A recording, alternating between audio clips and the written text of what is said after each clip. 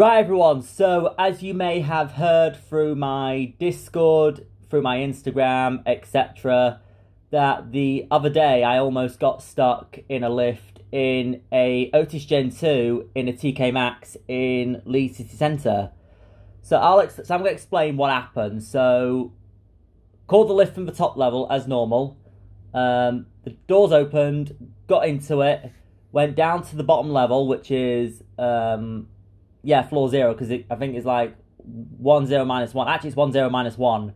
So it went from 1. The lift stopped on 0. Some people came in because they were going down as well. The lift went down to the bottom level.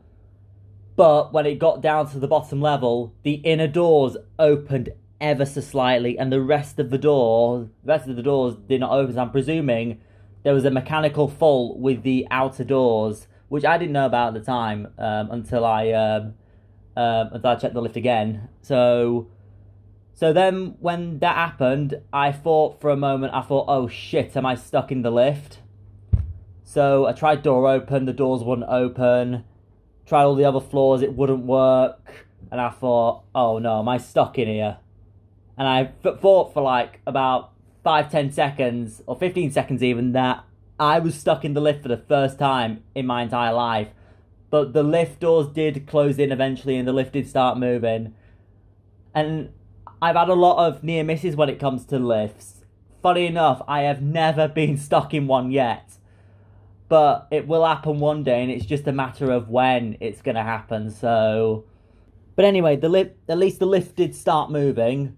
And then I got out on the above level because I didn't really want to risk it. But then a few minutes later, the doors did actually open on the lower level. I'm like, how's that possible? So I presumed it was a mechanical fault or something, where those lower doors were not maintained properly. The outer doors on floor -1. So the inner door safety must have disconnected as the doors were opening down there. Because obviously the lift can't move if the doors are not shut properly.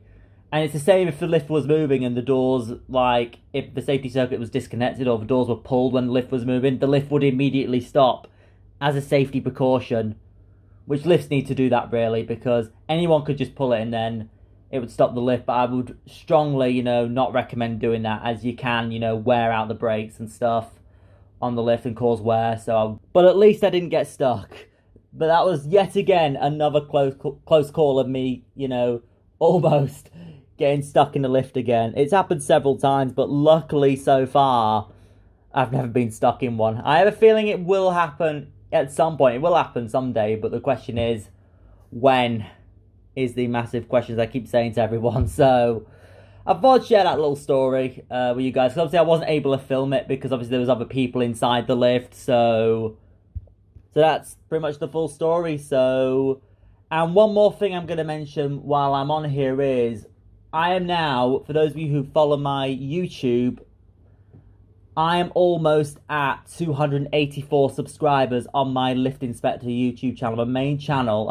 I'm up to 284. If we can get it to 300 subscribers, I might think about putting together a compilation for you guys of something, or I might do a fan submitted one. So feel free, if you've got any ideas for this, feel free to let me know in the comments down below, and I'll see what I can do.